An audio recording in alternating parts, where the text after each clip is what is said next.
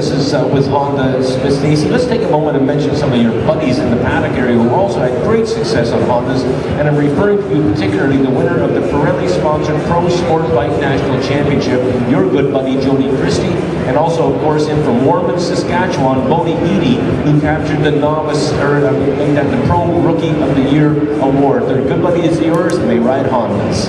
Yeah, we're really good friends. Bodie and Jody actually, they both helped me out a lot this year.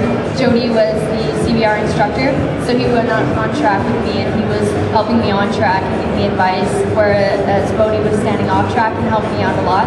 And Bodie's family, Devin and Alex, they were helping us out a lot off track.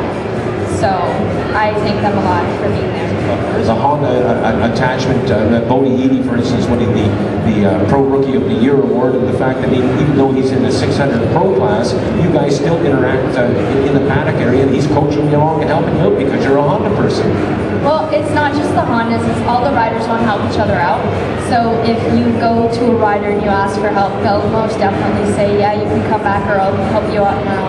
But I guess the Honda guys want to stick together and help each other out and get higher and higher. Well, we have some late-breaking news about Canadian motorcycle racing this weekend. Of course, we just heard the news that Brett McCormick is going to Europe.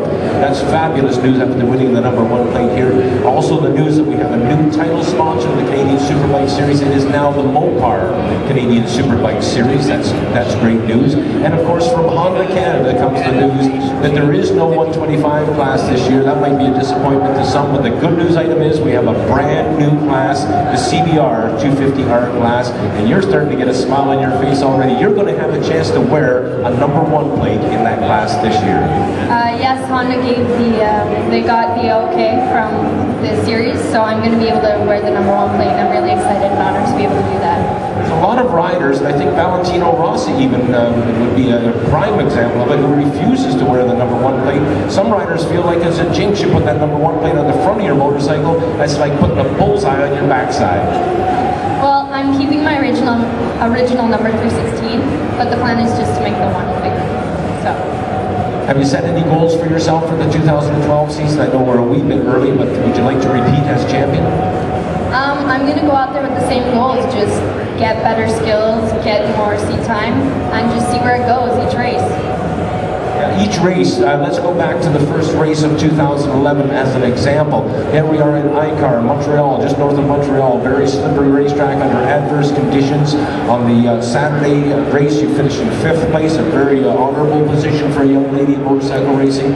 On Sunday, you won under absolutely torrential conditions, raining, slippery racetrack. You put it all together. You had some moments, we know that, but you put it all together. You won the race. In doing so, you became the second woman in Canadian history to win a national championship race, and you captured the points lead, and in doing that, you became the first woman in Canadian motorsport history to lead a national championship. We fast forward now to Motorsport International Raceway, the end of the season, the doubleheader, fast qualifier, wins both races, walks away with the championship, and you're still smiling about it. Let's talk about that. I'm still smiling about it. It's really cool to think about it. Does it give you goosebumps? Because it does me. Yeah, it was a lot of fun. Mosport was a really fun weekend. The first race was I felt pressure because anything could have happened with only 6-point lead. So winning it was essential for me. I got it it was a good battle between all of the racers, and then the second race was just for fun. Well, next year, of course, I've just had confirmation just before we come up on stage, Stacey, I don't know that you probably know this, is that Honda is totally behind this new 250 class. The hauler is going to be there. Eric's going to be there again. He's a key player, yeah. Having Eric there and Scott McKay it gives you a little bit more reassurance when you strap on that full coverage helmet, huh? Yeah, I absolutely love having Eric and Scott and Kim there. Thank you so much to all of them for being there. The Honda trailer is really helpful, and Eric asking for help. He's always there, and Scott's always there telling us what's going on, to have an official there that you can always go to, and Kim just telling us what's going on with Honda, so thank you very much to them.